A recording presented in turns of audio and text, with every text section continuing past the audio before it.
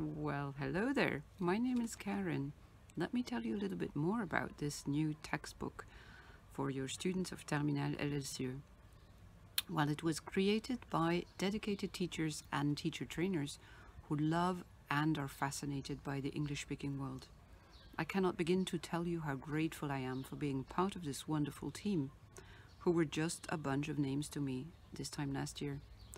Now let me give you 3 reasons why you should use this textbook. My first reason is called communication. As language teachers, we have the opportunity to connect people, to open them up to the world. The documents we chose will stimulate the intrinsic motivation of your students. They'll want to express their feelings, react, or ask questions about documents tackling controversial subjects.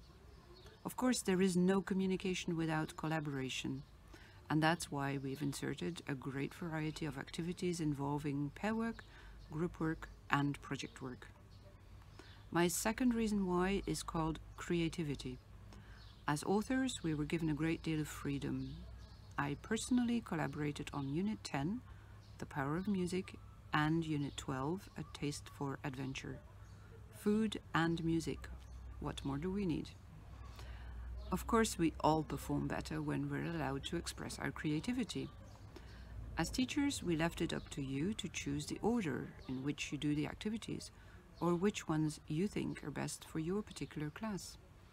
You'll see that many tasks appeal to the students' creativity as well. And finally, my third reason why? Well, as future citizens in a global digitalized world, we also need to stimulate our students' critical thinking. The activities preparing them for the final exam are a great way to do that.